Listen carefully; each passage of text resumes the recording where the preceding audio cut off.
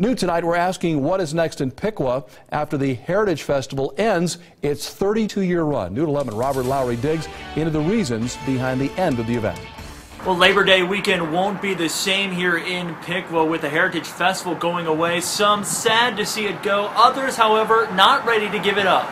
It's been here since I was a little kid. More than 30 years, this has been the site for the annual Piqua Heritage Festival. Now, this field at the Johnson Farm and Indian Agency will be a little quieter come Labor Day. That's crazy. Everyone, goes to that every year.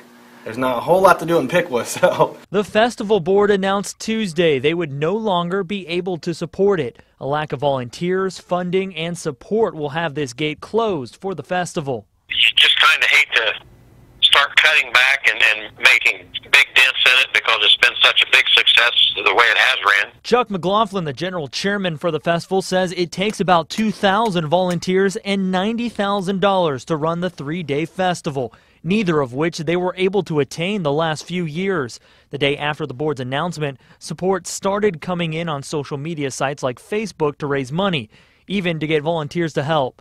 More than 1,000 members joined, hoping to bring the festival back. But McLaughlin says any festival they might be able to put on would be as big a change as night and day. In my personal opinion, the festival as it existed before Monday, I don't see any way we could take it. You may be able to put one on for another year, but after that year, people are going to see such a drastic cut that they're not going to come out and patronize it the following year. If it is truly gone for good, some in Piqua will at least have something good to look back on. The memories, the good times of it, when something's around that long and you go to it, I've been to it for the most part every year since I was a little kid. I at least go there at least once to go in and get some kettle corn or something. Now, I also spoke with Johnson Farm earlier today. They tell me that they are focusing on other events as of yet.